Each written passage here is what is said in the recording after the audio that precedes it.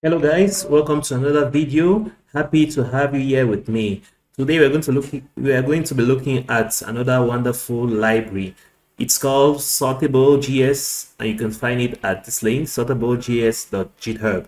And so this library is going to allow us to do a sorting functionality. So let's go ahead. Maybe you have a list of items and you want to kind of sort them. You want the users to be able to sort this by themselves, or you want to maybe automate the sorting all by yourself. So you can easily do this with this library. And so just by installing the library and putting just this little line of code, you are going to be able to have this functionality. So your users can carry every element and sort it all by themselves.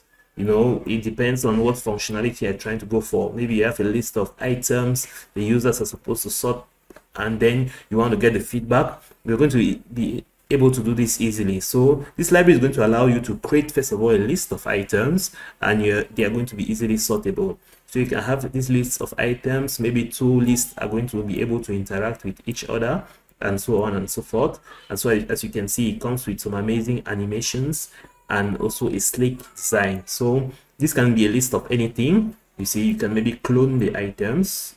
You can see you maybe clone the items.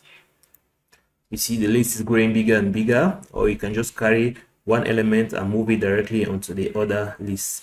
You see, disable sorting as well. You can have a list that can't be sorted, and another one that can be sorted. You see, and so on and so forth. Yes, you can easily do all of that with just this line.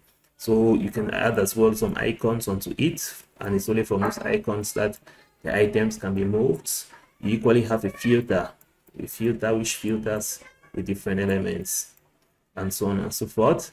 And you also have thresholds. So this must not just be these elements. You can have images, full images that can be sorted, each and every one. So as you can see, you can have items. It can be any group of items. You're the one who sets them. You just have to put in this tag, and it's going to be able to do that. So here you can set vertical, horizontal, and so on and so forth, as you can see. So swap threshold. Exactly. So yes, so this amazing library that's going to allow you to create this different list of items, and you're going to be easily able to sort between them. So I really like it. It's just kind of simple but sleek, but also very useful in certain instances. I can already imagine this. Maybe you have a list of elements on your website and you want your users to be able to kind of shuffle them around. You can do this with this simple library. So if you didn't know about this library, make sure you comment below.